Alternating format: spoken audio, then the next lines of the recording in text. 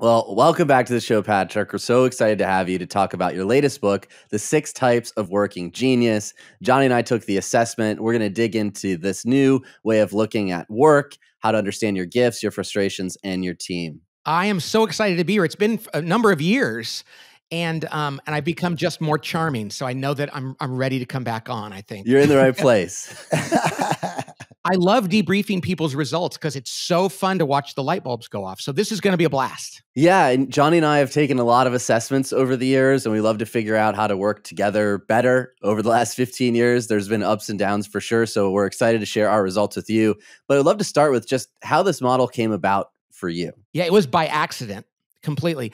I had my own company for 23 years and working with my friends in a field that I really loved. So how can I go wrong with that, right? But I would come to work, excited to come to work, and then I'd find myself grumpy.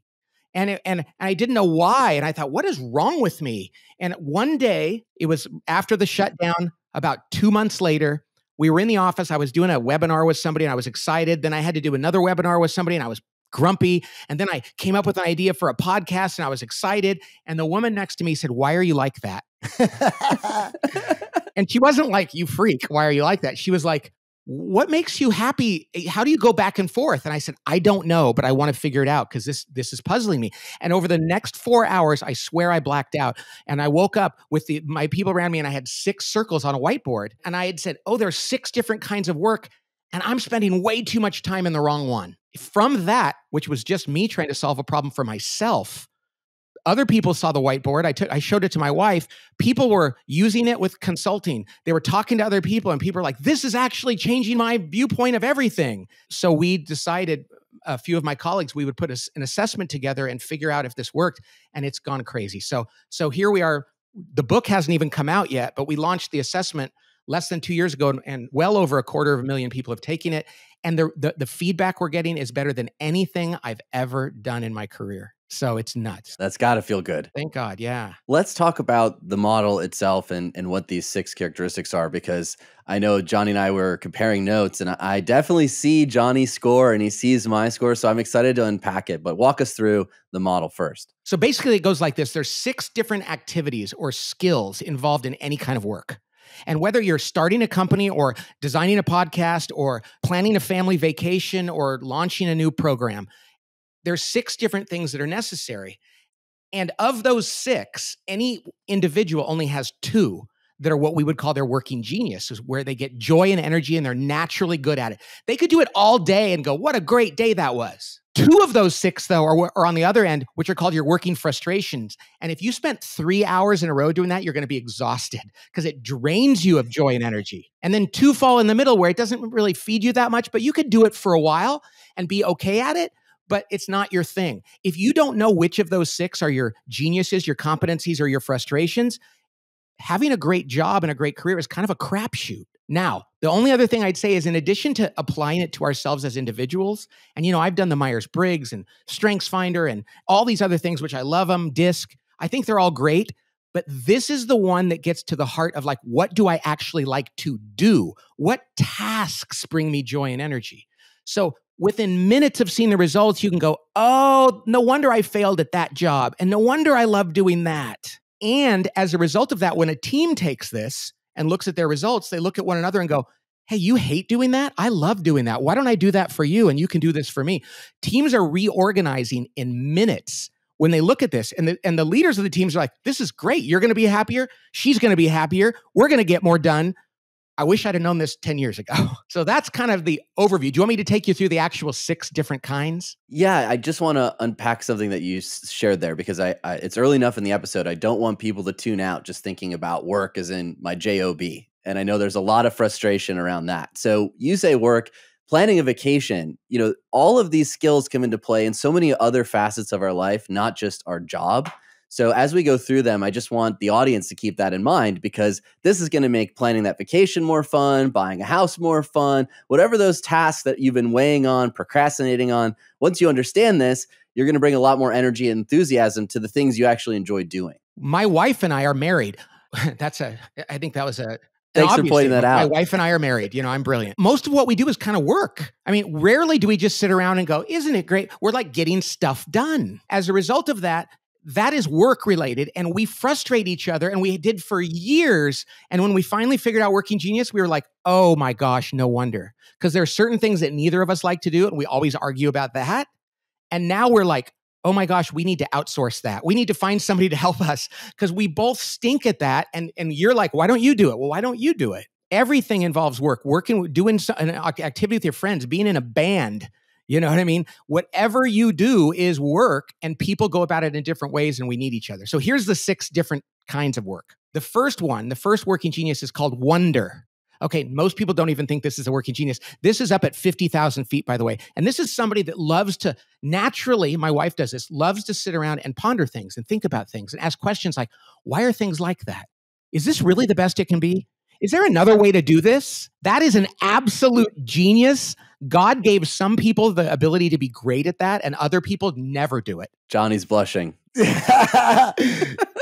that per our conversation before this got started, I was talking about a lot of questions that I was pondering as of lately throughout the last few years, because that is the natural state that I'm constantly in, asking questions, looking for answers, pondering it in my own life. And I'll go out on a run, and then I will come back and be like, AJ, I got some ideas I got to run by. Yeah, I got to be sitting down for this conversation. I'm going to tell you something. I was walking out of the house today. She and I were exercising and praying and talking, and I was walking out of the room, and she goes, oh, wait. Hey, I have a question for you. And I said, hey, is this one of those wonder things? Because if it is, we probably should do it later because I got to go. She was like, yeah, it is. And so, okay, we'll talk about it later.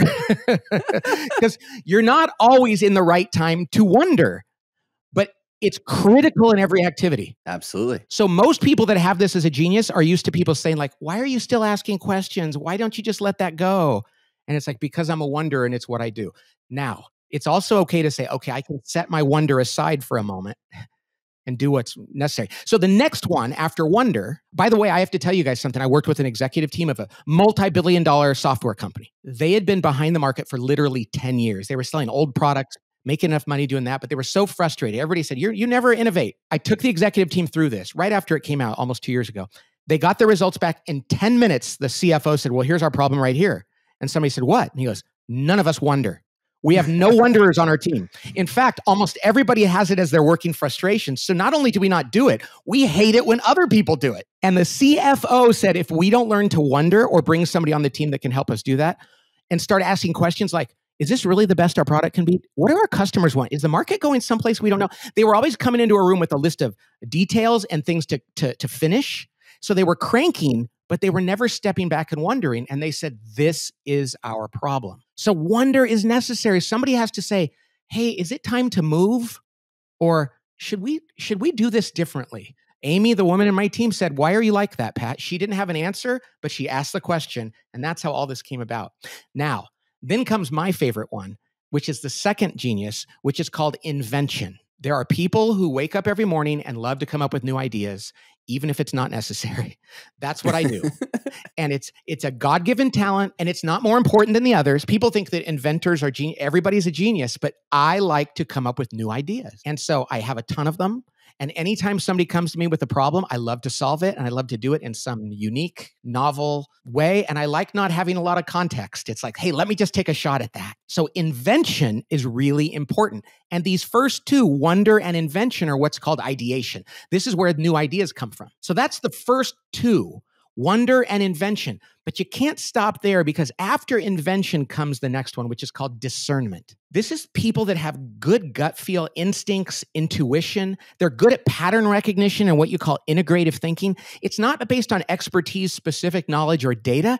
They just have a good gut.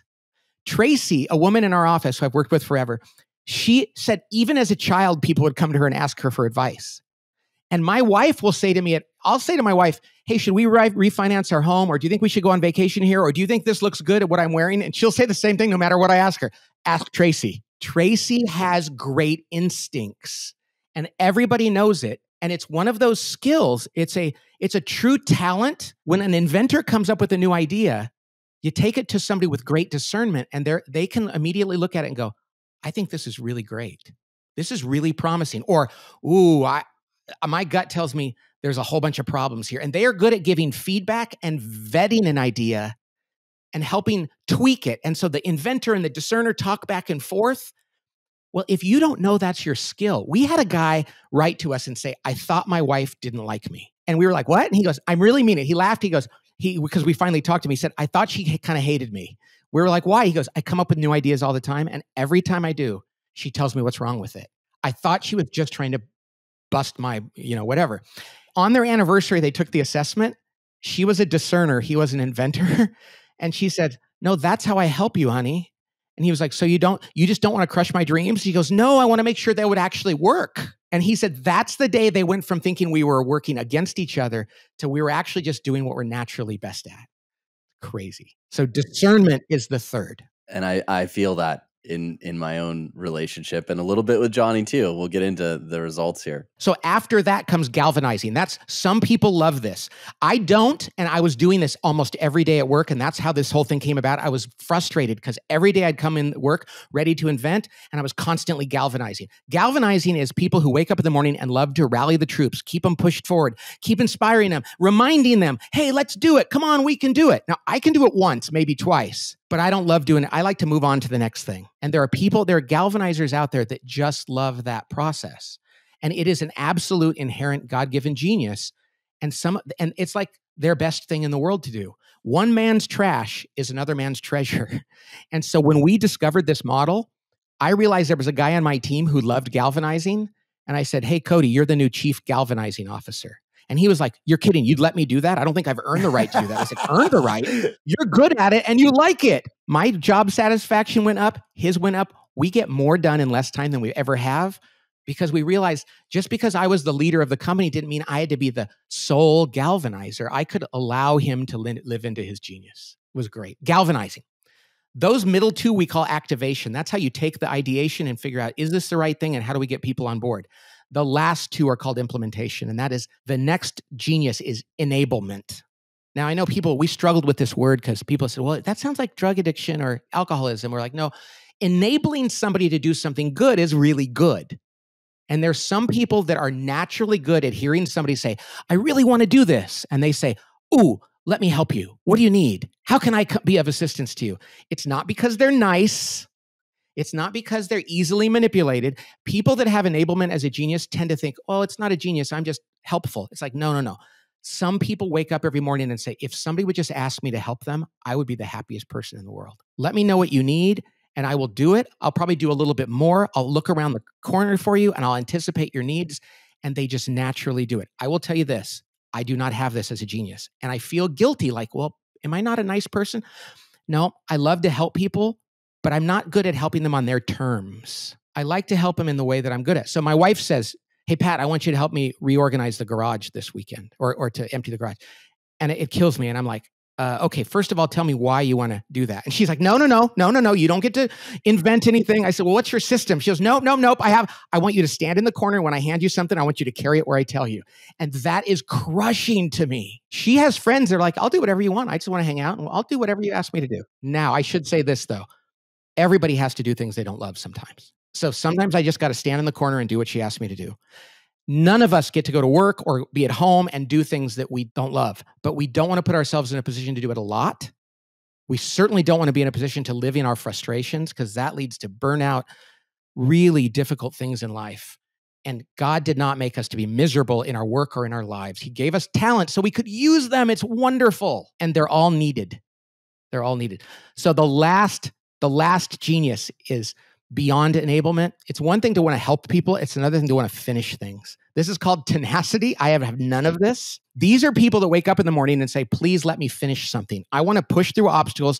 I want to wrestle things to the ground. I want to prove that it can be done. And I want to do it on time. I want to meet the standards. I want to say, yes, we finished. I've written 12 or 13 books. I don't know how many. And I get about halfway through it and I start to lose interest. And I give it to Tracy, my editor, who has great discernment and also likes to finish things. And she goes, yeah, the ending is terrible. Get back in that room. I'm not letting you out until you finish. If people like the end of my books, they can thank Tracy because she doesn't let me move on to the next thing, which I'm always ready to do. So it goes like this: wonder at a high level, asking the question; invention, solving the problem in a unique way; discernment, evaluating it and making sure it's right; galvanizing, getting people on board; enabling, coming alongside and helping; and tenacity, finishing. There is not a project in the world doesn't need all of those things. All human beings have talents that are necessary.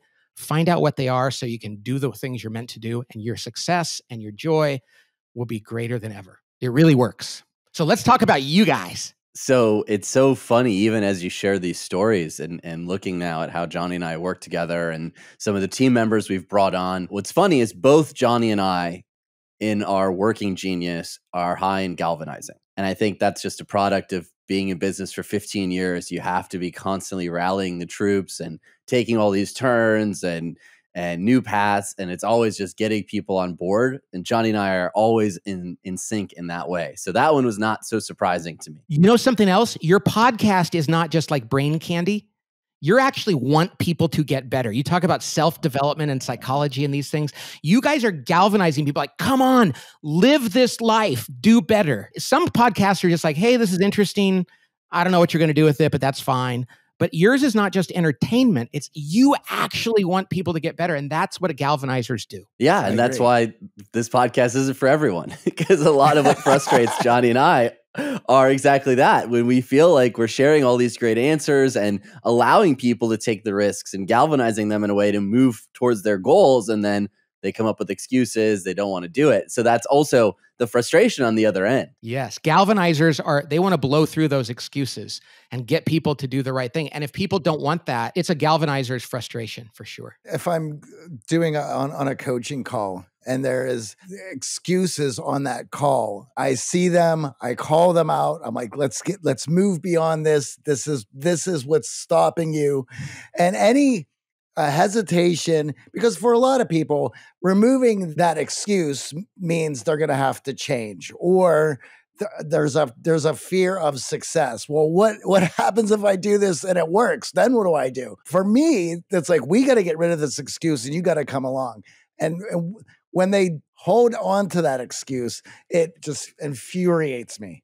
Because I'm like, everything that you want is on the other side of this. Now, when they blow through that obstacle and they take your advice, though, you're probably like the most encouraging person ever. Like, yes. Oh, absolutely. Like, isn't this great? Oh, it's the best feeling. I think for everybody who blows past those excuses, when you get to why didn't I do that earlier? Right? Why did I put up this fight for so long? And when I got involved in self-development in my late 20s, I realized that the only reason I wasn't where I wanted to be, or that any of the troubles that I was in, were all my own man-made troubles. And once I recognized that, I was like, I do not want to deal with limiting beliefs or excuses ever again. And so a lot of the work that we have done and put together were processes for people of self-analysis to understand what those barriers look like. That's fantastic. Man, there's so much. We could have a 5-hour podcast right now. Absolutely. So what are your second, because there's so many things. My next book is going to be, we'll talk about that later. But and this book hasn't even come out. And people in my office are like, stop it. You don't need to start writing the next one, but that's how I am.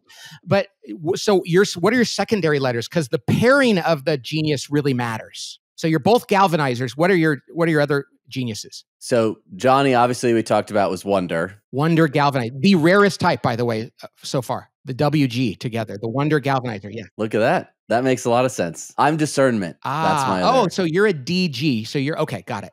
So Johnny, what you're called is, Matt, my engineer and my son who helped develop the tool, Johnny, you're the philosophical motivator. That nails it. Is that nuts? Based on the conversation we had before the podcast, the philosophical motivator. That is so funny. I mean, and there would be probably so many of my friends who are like, well, you just nailed Johnny.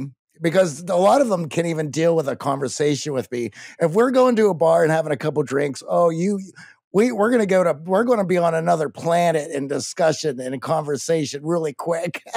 And they're like, I'm just looking for some light. I want to watch a reality TV show. And it's like, no, it's not. No, Johnny's taking you on a philosophical journey, and you're coming with him because he's galvanizing it. Yeah. AJ, you're the intuitive activator, which means this. It's like, okay, that's enough information. This is the right thing to do. Let's just do it. I don't need a whole bunch of data. My gut tells me this is the right thing. Let's go. That might be your thing. Let's do it. Let's move. I agree wholeheartedly. Even what is coming up from this morning's conversation with my wife. So we were walking our dog, and as I was telling you earlier, we're going to go on a little bit of a longer travel. This is the first time both of us have been able to work fully remote. So we're going to travel for a couple months. And I guarantee you, when my wife takes the assessment, she's high on wonder. So we're on this walk, and I'm packed. I'm ready to go. I'm so excited for this trip. And she's like, what is our day in Paris going to look like? What exactly are we? And I'm just like, I don't even have time for your wonder right now. Like, I got boxes, we're packing, we're ready to go. Like, I'm already there. And she's in this wonder stage going through this trip. So that's what I was saying earlier. Like, this work that we do, it's all around us in everything that we want in life. There's work towards those goals. And when you understand where your genius is, well, it makes reaching those goals a lot more fun, exciting, and there's that now clear way of how you operate. So I think for a lot who are listening to this, if you just think about your personal relationships, your romantic relationships, man, how you communicate with your partner, I feel like this is the next version of love languages. You know something, and one of the things that's really important is this helps us avoid judgment and guilt. Because what we do is we say like, boy, one of my favorite things, you guys, that happens through this work, I can't tell you how many people, how leaders have called us and said, I was about to fire somebody, and then we did their working genius, and I realized, oh no, they're a great fit for the company. I just have them in the wrong role. I was about to lose a great person. And in our relationships, like my wife and I, neither of us have tenacity. It's in our working frustration. So not only do we not have it as a genius, we hate it. Finishing things, not good. We have 4 sons and a household to run. Can you imagine what it's like to have no tenacity? One day I came home. She loves this story now. She used to get mad at me when I told it. And I came home from work and I went inside and the lights were off. And I was like, hey, the power in the neighborhood, I think, went out. And she said, oh, no, the neighborhood, they have power. Wait a second. Oh, yeah, they do. I looked out the window. So what's going on with ours? Our lights aren't on. She goes, yeah, they cut off our power. I'm like, why'd they do that? She goes, yeah, we, and she's in charge of the bills, which is unfortunate for her. I forgot to pay the bill. And I was like, don't they usually send you a notice before they send you 3 notices, she said. But she just set the bill aside, procrastinated. And I used to get frustrated at her. What a jerk I was. When we did this assessment, I was like, oh, you don't have tea. I don't have tea. I'm asking you to do things I hate. I need to have a little bit more grace. And then we can actually solve the problem. And literally earlier this week, we brought in somebody who's going to be an accountability assistant. And she's going to talk to Laura every morning, like, what do you need to do today? And Laura's going to call her at the end of the day and say, what did you get done today? And she's not going to take excuses. I don't have to do that. Laura said, I want somebody to hold me accountable. So anyway, the point is that's work. Living with somebody and being married to somebody and getting anything done is work. So it applies to all of those different things. Running a household is definitely work. Keeping the lights on, that is work. You know, you should probably, before you get married, you should probably like do some task. Well, you should take this assessment and learn what you are. That's why we priced it ridiculously low. Dave Ramsey is a financial guru, you know, and he's a friend of ours. And when he did this and he was like, Pat, you charged way too little for this. You could have charged so much more. But we don't want this to be one of those corporate tools that people have to spend hundreds of dollars on. For $25, we want a junior in college to go do this. We want a family to give it to their kids and to themselves so they can work better together. So when you do this, then you can actually plan how are we going to run our home together? Because when a marriage breaks up because the work is hard, it's terrible. I see this even in the communication patterns, you know, outside of just the actual results and the work, but the things that might be your biggest frustration with your spouse, significant other, might just be, again, them working in their frustration too much and not really finding that working genius. Do you know something? I'm going to tell you one more quick story. So you guys Johnny, you now live in Florida. AJ, you're figuring out where you're going to move. We're trying to get out of California. So a few years ago, we bought a house in Boise. The day it closed, my wife turned to me and said, maybe we should have moved to Tennessee. And I was like, What? I'm just wondering. It's just a wonder thing. I'm wondering. And I was like, okay, probably not the best time to hear that W, though. We just signed the papers. We laugh about things that we used to get frustrated about. Exactly. Now we could bring some laughter to these things, these miscommunications that we were having otherwise. And I know as Johnny and I are going through our results, we're having some laughs to ourselves as well. So for me, my working competency is enablement and invention.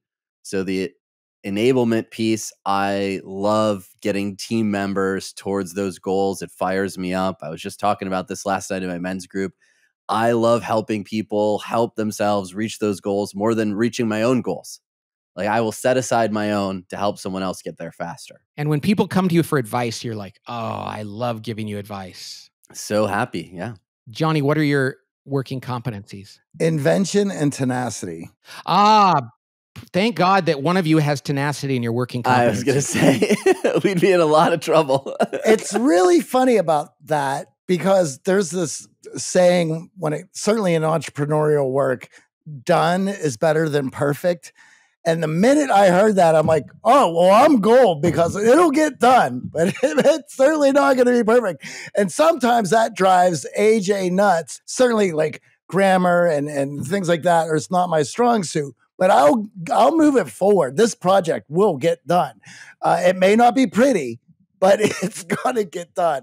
And the minute I saw that, I was laughing and understanding that there has been times in the past where AJ has mentioned that he's moving on to the next project. He's hoping it's getting done somewhere else because him working on something and trying to push it through just drives him crazy. And so that is something that he has said in the past. And of course, in taking this test, it's now glaring, right? Yeah, that's I love when people go, oh, there it is. This makes total sense. You know, he's ready to move on. Well, I've kind of helped that person. Well, you got to finish. It's like, do I really? It's like, yes.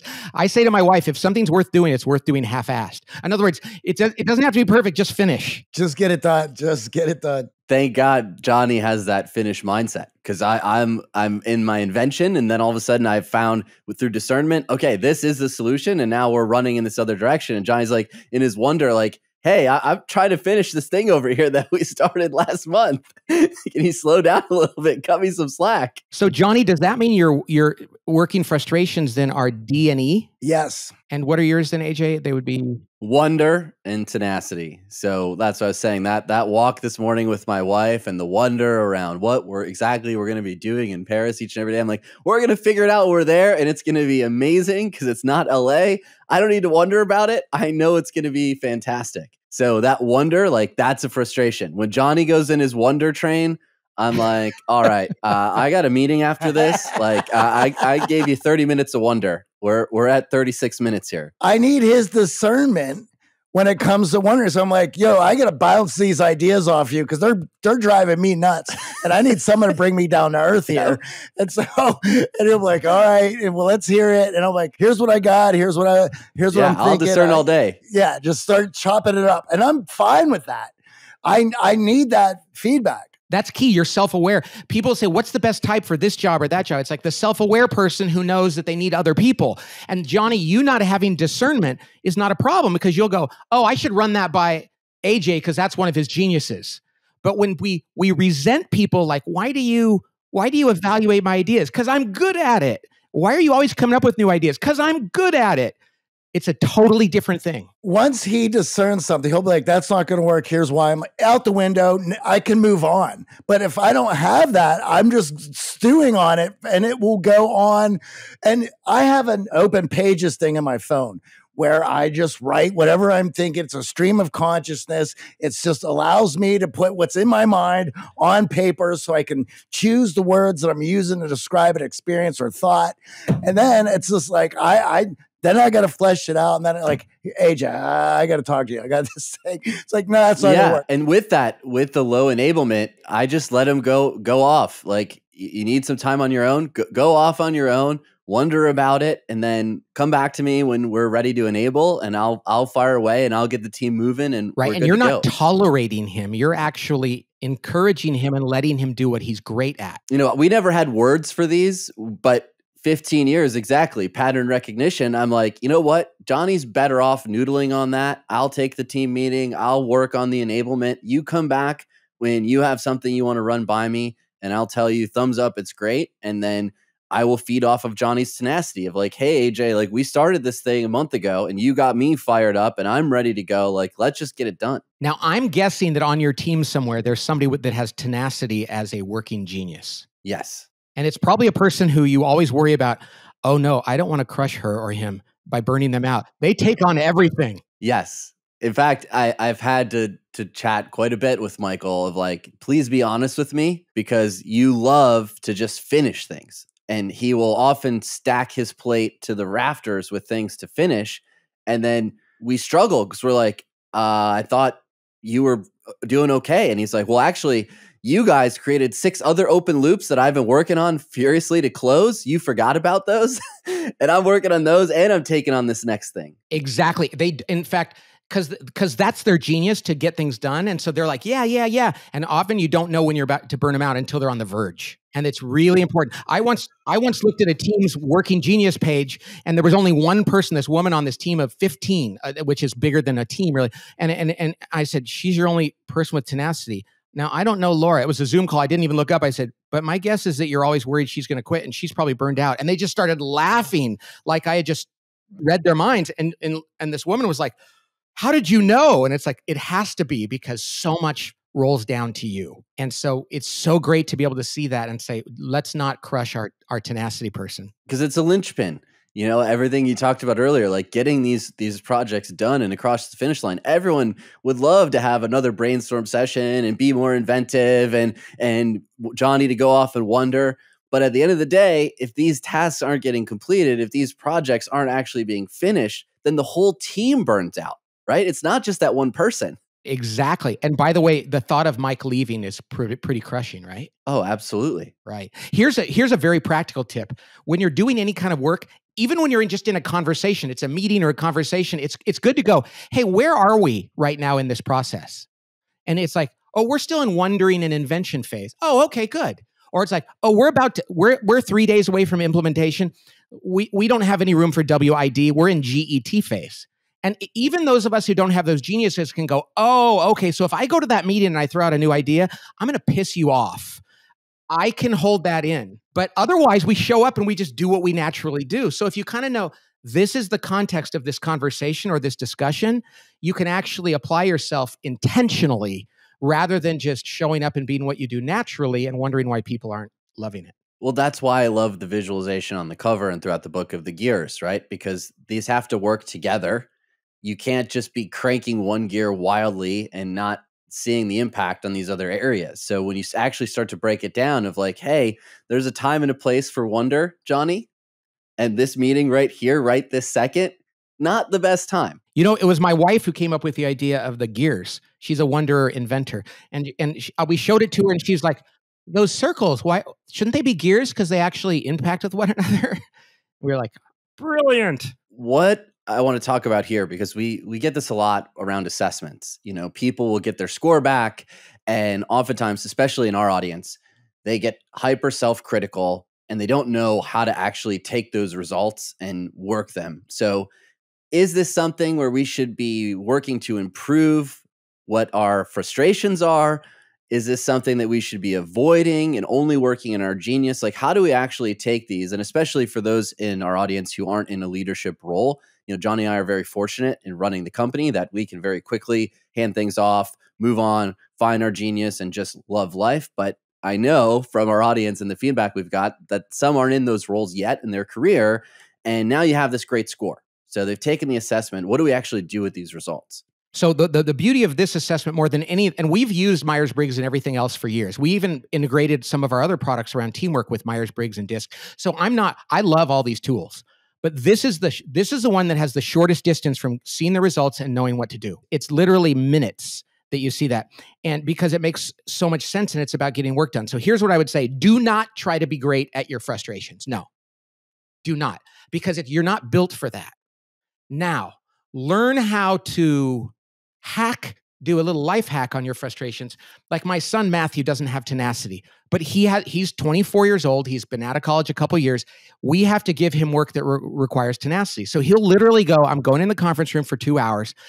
It's my tea cave, and I'm going to come out in 2 hours. I'm just going to like burn through this. Knowing that he can say that, he's not guilty about the fact that he doesn't have tenacity, and that he's going to go grind it out allows him to do it and not feel bad and not feel like he's failing. If we gave him a job, though, that was all that, we would be inviting him to hell, right?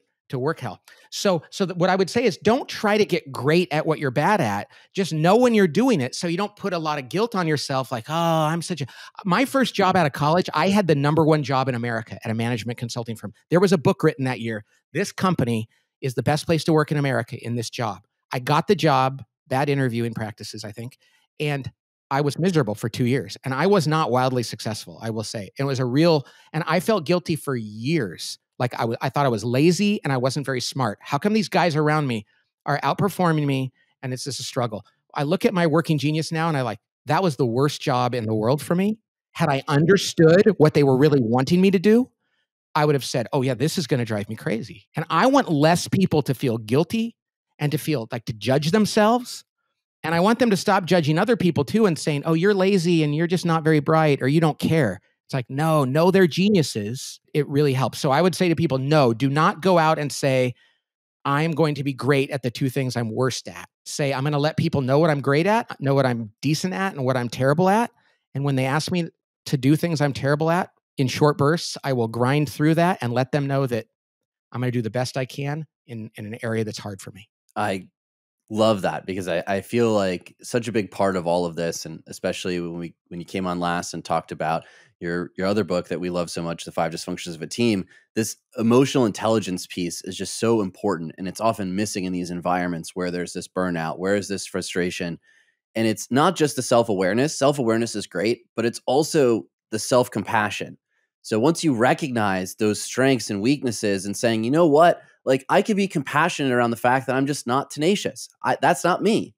I will block myself off. I'll create 2 hours or I'm going to force myself to do it. But then after those 2 hours, I'm going to be compassionate to myself, knowing that I put myself in a burnout state. I put myself in a place that is great frustration for me. And I think so often we are quick to be self-awareness and focus on self-awareness. Like, oh, great, I know these strengths and weaknesses. And then we get really excited when we can read other people. And we go, oh, I can put you in that box and I can tell you're a DG and I can tell Johnny's a WG. And we love that side of things, but we're not always good at taking these and practically using them in our life to create that work environment for ourselves and others to be most successful. Self-compassion is far more, if you stop at self-awareness, now you just know why you're feeling bad about yourself sometimes. But you have to go, no, I'm actually supposed to celebrate who I am.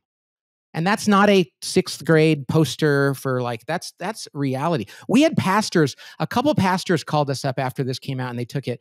And one guy said, I felt like a fraud for 20 years because I couldn't write a homily or a sermon to save my life. And I thought, how dare I be a pastor if I can't come up with a good talk? He did this. He realized I have no W or I. And then I said, well, what do you have? And he told me, I said, so you're probably a great counselor, right? And you probably are really good at working with your staff. He goes, oh, I love that. I'm like, you can't have all of these. So he said, okay, now I can borrow somebody with W and I to help me write my homilies. I'm not going to feel guilty about that anymore. And there's other pastors who say, man, I give a great homily. I don't like to do counseling. And I look at their working genius. I'm like, yeah, that's how God made you. So why don't you organize your work to the greatest extent possible to lean into your geniuses? And it changes everything. Now, in a situation where you are maybe the only one who's taken this assessment, how can you work this to your advantage without forcing other team members to go through the assessment if they're not willing to? Just share your results with others. Just sit down and go, I want you to see what I've discovered about myself. So we had a guy call us and he said he was going into a performance review and he knew it was going to be bad. He hadn't had a good period. He was struggling in his job. He didn't know what was going to happen. He was dreading it. He took this darn thing 2 days before and he just brought the results in. He said, hey, boss, before we go through the performance review, can you just take a look at this? I want to show you this to you. And he looked at it and he said, oh, well, crap, you're in the wrong job. I was about to ding you for all this stuff and you don't like any of that stuff. And then he said, we have this other job that we need that you would be great for. And instead of him getting ripped on, they actually changed his job. He said, I got promoted instead of corrected or fired because my boss just wanted to see who I was. And I think 90% of the bosses out there would love to know what their people are so they can actually utilize them better and make them happier. Yeah. Every once in a while, there's a boss that's going to say, oh, I don't care. Just do your job. But most bosses know that that's not a good way to go about doing things. You guys would love the people that work for you to be able to use their geniuses as much as possible. So Absolutely. I say that's a great way to take advantage of this, is to share it with the people who can help you be flexible. And I think the other part that's often missing from that perspective is most companies, there is mobility within the company to find that right role. If you're willing to share this assessment, these results, and showcase for them what those strengths and weaknesses are. I think so often in that environment, we're afraid to show our weaknesses, and we try to really just focus on looking like we're strong in every area because we're concerned maybe this isn't the right role. And we get in that exact place you're talking about of burnout and faking it and being in the wrong fit. And most companies right now, especially, and I'd love to talk about this in a minute, where we are currently in the job force, most companies are not ready to lose people. They're not looking to kick people out the door because the cost of hiring and training up someone else and going through that process right now with the job market as it is not something that a lot of solid, sound companies want to do. So if you come in with this assessment and say, hey, these are my strengths, these are the areas that I feel I really excel, exactly that, the light bulb can go off of like, hey, there's this opening in another department. We haven't even posted it online. No one else knows about it. It's only internal. Why don't we go ahead and set you up with a discussion with that manager or that leader on that team? And you would find not only that you're now working in your genius, but you also haven't had to go out into the open market and try to come up with a resume and all this other stuff, which a lot of the discussion that we're hearing from our clients is this burnout and this concept of quiet quitting. Now, I talked about this on a previous episode. So many leaders are now talking about it. I'm in masterminds with other entrepreneurs who have teams. They're worried about it. Everyone's concerned about quiet quitting. We heard Mark Zuckerberg and Apple bringing back in the office because of this nervousness around remote work and quiet quitting. And I just think it's a symptom of a much bigger trend where we're not assessing our talent and putting them in the right seat. So they're not working in their genius. They're working in their frustration. We're forcing them to work in their frustration. And then we as leaders are frustrated. We're seeing a lot of activism in a lot of these companies. And so when you're supposed to be brought in for a certain job, to be making products, to make products better, but yet there's this now external thing on having to make it mean something in political terms. It's interfering with your working genius. It's interfering with the culture at work, and it's just making everybody miserable. So again, quiet quitting is the easy thing to do, where it's like, well, I'm just going to try to figure out how to step back, continue to get paid, and not engage with what's going on around here. Yeah, this great resignation that people talk about, the quiet quitting and staying. It's much better to have somebody quit your organization than quit and stay. So Apple's going through this right now, and they're like, well, people don't want to come back to work 3 days a week. And so the whole conversation is around how much do they have to work or show up, which is so wrong. Take a person that's unhappy in their job and have them work less is not going to make them happier.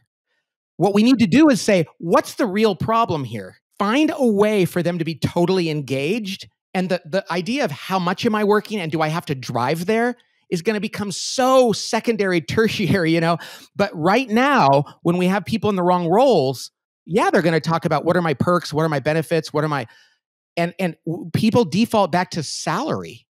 And while I believe everybody needs to make enough money to live their lives, that's a really low on the totem pole. What people really want is to do the kind of work that gives them joy and energy. And the companies that do that well, here's the other thing that's going on. If you have 10 people and you want to improve productivity, we think, well, we're going to have to hire 4 more. First, get those 10 really productive. Figure out what they should be doing, reorganize. I mean, we literally are getting twice as much work done in half the time. I mean, that sounds like maybe it's in the same amount of time because people are working in their geniuses where we could have hired 4 more people and we'd have had just as much frustration and just more people. So start with, are we really tapping into a person's motivations? And once you get there, then you can figure out what other resources you really need. I Love that viewpoint. And I feel, unfortunately, again, the conversation gets so focused on the productivity and then the earnings tied to productivity, whether it's from the shareholder value that's created out of that productivity or whether it's the take home paycheck. And we're focusing on the wrong variables inside the team. And there are top down pressures for performance. And oftentimes, those performance metrics that we're using don't even tap into anyone's working genius, as we just discussed. Think about listening to this. Yeah. How many of you have had a performance review on any of the things that we just discussed? Your ability to discern when you're galvanizing, when you're getting people together. And unfortunately, a lot of people are feeling right now like, this is my hidden genius. Why can't my boss, my team see me for who I am? And then you remove the in-office interaction, and now we're doing it all over Zoom where we feel even less seen. And of course, quiet quitting makes sense. Of course, the great resignation makes sense. It's like no one's recognizing my genius. I'm the galvanizer. I'm getting everyone on board. But in my performance review, well, I heard the numbers were down. So now we got to start tightening our belt. But wait a second. I've been the one leading the charge of getting people on board to these great ideas that you're coming up with, AJ, and Johnny, you're coming up with in your wonder. So I feel that once you understand from an assessment point of view and you can share this and communicate it with your team, what your genius is, and if they don't respect it, if they don't want to use it to their advantage either, then leave. Then it's crystal clear. I'm really glad for a few things that came about in the last couple of years, and there's a little bit more flexibility. There are things that I can get done that I didn't do before using Zoom and being that. But this is not an excuse for people not having to come into work. We are meant to work together. And so, yeah, maybe a person could have more flexibility or work 4 days a week here or there. But if a person has no interest in coming to the office, even if they're in their genius, letting them go is going to increase productivity. And so I think there's probably a certain percentage of these people at Apple who Apple just needs to go, yeah, we'll miss you. And other people will go, I'm so glad you did that. Because there's a lot of other people that want to re-engage. But if they're surrounded by people like the activism, oh, this is not fair, then we're all losing. Yeah. And we have fully remote team. And there are certain roles in any company that can be done fully remote. And when you find that role and your genius fits in that seat, I'm super happy as a leader to allow that. But in a lot of situations, we're throwing the baby out with the bathwater and we're forcing people into positions where they're just constantly in their working frustration. And it's no surprise that the most common complaint we hear is burnout. When we are coaching our clients and they're saying, hey, I feel like I'm doing a great job, but I'm forced to do 80+% of my job on things that I could care less about, that I'm not good at. And now I'm being recognized for not being good at them. And I feel oftentimes like if I just had a different stake, or if I just had a different role, or if I was able to participate with other team members, I could make a difference. But leaders aren't having that conversation. Right. And a lot of them just don't have the context for it. They think if they ask somebody like, so what would you like to be doing? Everybody's going to say, nothing and having fun. No, everybody wants to live in these areas. So you could go over this with somebody, go, how could we tweak your job so that you felt better and could get more done? Most leaders are going to want that. I really do think if most leaders saw this, they'd go, oh, I'd be glad. When Cody took on more galvanizing and I could take on more of his invention, I was like, this is the best thing for everybody. So I really think that when people see their results, they're going to go, oh, I see a massive win-win here. Or as they said on The Office, a win-win-win. The triple win. The triple win. It was so great to have you back. We love asking every guest what their X factor is, what makes you unique and extraordinary. I think we tapped into some of your working genius, but what do you think your X factor is? Oh, gosh. I think it is like idealism. Like, I think when I see something, I think you can do that, or we can do that. It's like a little bit of, I think if I were ever a saint, I'd be the patron saint of the ignorant, because I really love like going, it's all right if I don't know that. Let's try it anyway. So I think it's probably a little naivety and passion and idealism. Thank you for stopping by. We're excited to get the assessment in more hands and cure a lot of the burnout and frustration that we're hearing from our clients and those who aren't working in their zone of genius. Well, this has been a blast because the three of us have been able to live in and interact in our geniuses for the last hour and a half. And so it's been a blast. God bless you guys.